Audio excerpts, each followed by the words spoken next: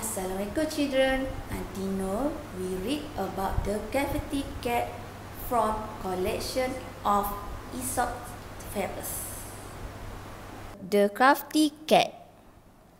A partridge lived in the hollow of a tree.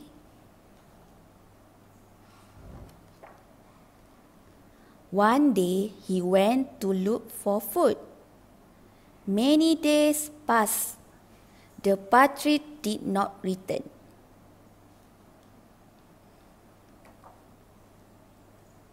A hare started living in the tree's hollow.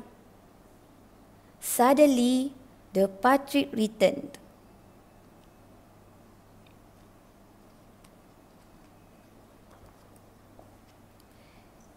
He was angry to see the hare living in his home. "Oh, hare," he called out loudly, "leave at once."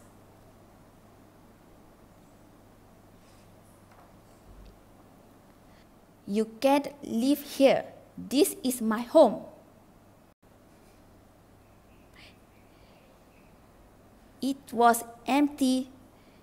This is my place now," the hare answered.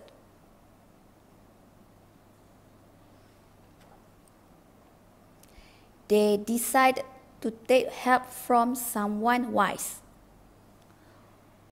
On the way, they saw an old cat praying under a tree.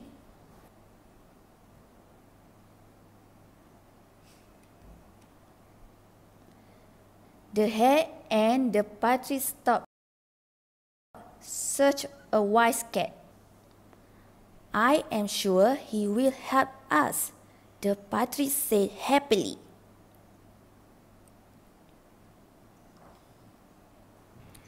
The partridge and the hare started telling the cat their story. The cat said, "Come closer so I may hear you better."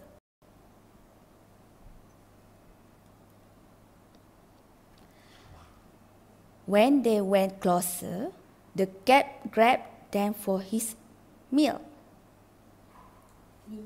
Moral of the story is, be careful before taking help from strangers.